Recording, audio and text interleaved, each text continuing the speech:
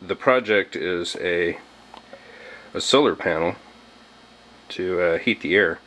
Anyway, what I want to try to do is use all recycled materials just as a project and see. This is my power bill. You can see right there kilowatt hours used, 7,443, and that was for well, there it is right there, the month of December 08. So it's about $438 bill total. So anyway, that's what we're going to see if we can get rid of, or drop it down anyway. Maybe have a little fun doing it.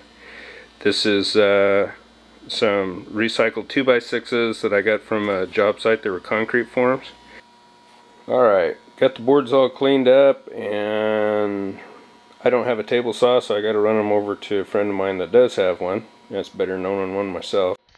And we'll cut all the notches and so forth.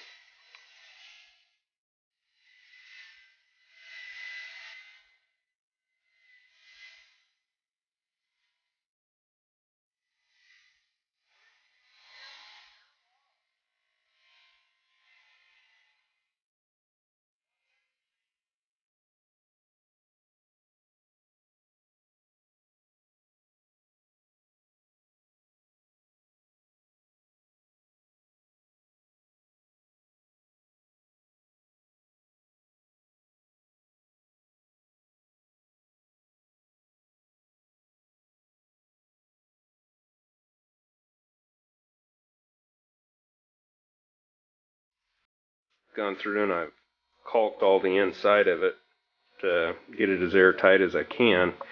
So now the next thing to do would be to make the manifolds on both ends of it that's going to carry the Coroplast, and they'll go down those troughs on each end. So I'll show you a little picture of that when I get done with that.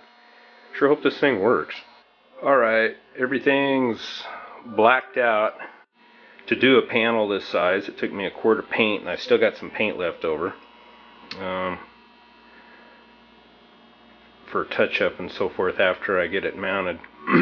Okay, I picked up my Coroplast. That's it there. And then now to address the problem of inconsistent airflow through the Coroplast, what I did was I took, you can see there on the end, I made a manifold on the end, and I put a slip cap on it.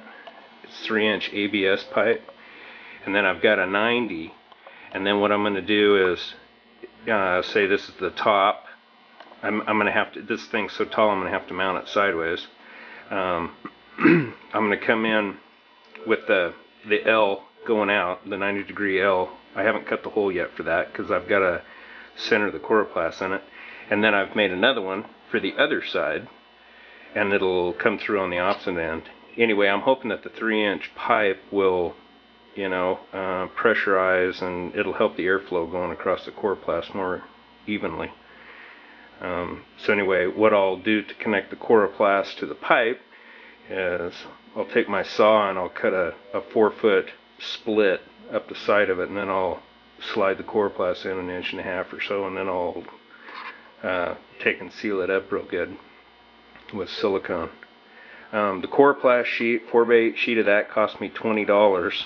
Now this is 4mm Coroplast, and they make up to 10mm, and it's not flexible, and it's rigid. It looks to me like it would really work well, but it's $62 a sheet.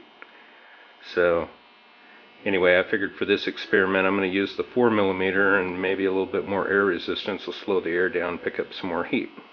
So anyway, I'll check back after a bit.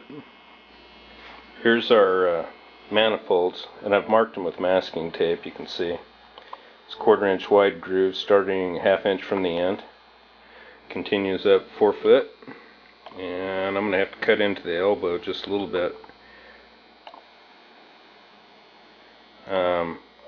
What I did, all the joints are glued together with the exception of this short piece of drop right here, and I just slipped the two together because I don't have a vise or a good table really to do this on.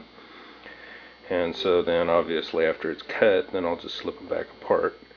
I'm going to have to use my DeWalt circular saw. That's the only thing I've got really to cut it. I put a fine tooth blade on there. So we'll see what happens. Hopefully it'll cut it okay. I've never cut ABS pipe with one of them. Got it cut. Now one thing that I wasn't expecting was, you can see the cut there. As I got out towards the middle of this pipe, it started to collapse back in on itself. So it's a good thing I put the masking tape on there. It worked pretty slick, really, because you just hold the saw on, it just kind of pulled itself right into the saw blade. And so I just kind of followed it and made the cut. So anyway, next is to cut the Coroplast. Here's a shot after everything's been basically put together, and I'm blacking out the Coroplast right now. I had to take a quick break. You can see how the ribs right here, the Coroplast is resting right against that rib, so that turned out good. You can see there's a corner there. I'll get another picture of it when it's all done, but worked out good. By the way, I need to give credit where credit's due. Where I got the idea to use the Coroplast was off the Green Power Science, Dan Rojas' site. Anyway, he was the one that came up with the idea, and he's got a little video on there where he used cardboard. Anyway, I was looking at that last night, and there was another fellow that put a video response. Basically had the same idea, you know, using tubes on the ends, just like that. And he had mentioned using PVC, polyvinyl chloride, the good old white pipe. And my experience with that has been in sealed solar panels like this, that it ends up melting and getting real soft. So, you know, maybe some other folks have got some other experiences with it. And here's a shot of the panel with the glass in there. Here's a shot of it after I got it mounted on the wall. Those wooden blocks are just kind of temporary keepers holding the glass on there. Anyway, it mounted up good. I'm going to run inside real quick and show you how it's working, kind of give you an idea of the day. We got a little sun peeking through up there, but it's cold. Here's the numbers, if you can read them. The top temperature is what's inside here. It's going up, so it's 70.3 degrees Fahrenheit, and then the exhaust of the solar panel is the 104, and then the 29 is humidity.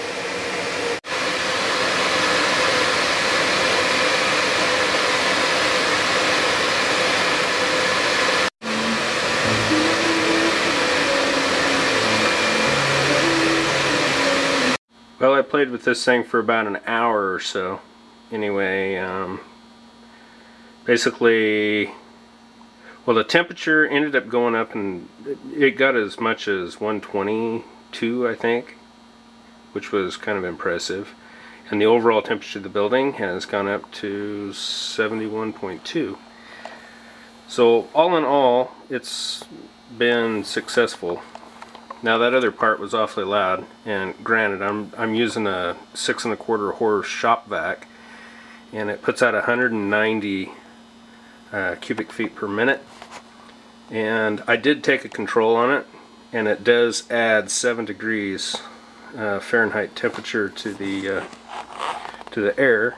But even at that, it still maintained what, 40 some degrees generally.